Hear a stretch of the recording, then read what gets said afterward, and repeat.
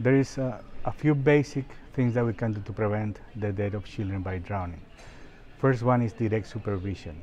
All children that are in a body of water have to be within arm reach of an adult that is responsible and that can rescue them in case of need. There is nothing that is better than direct supervision. The second measure that we have, especially for the drowning of toddlers in pools, is the fencing of the pools, four-side fencing. That also is statistically proved to diminish the number of drownings, accidental drownings. And third, we have teaching children to swim at an early age, and that should not replace the prior two measures. The most important, definitely, direct supervision, watch the kids. And direct supervision is not you having a barbecue and a beer and the kids playing in the pool. Direct supervision is an adult that is responsible for those children to be looking at them and within arm's reach.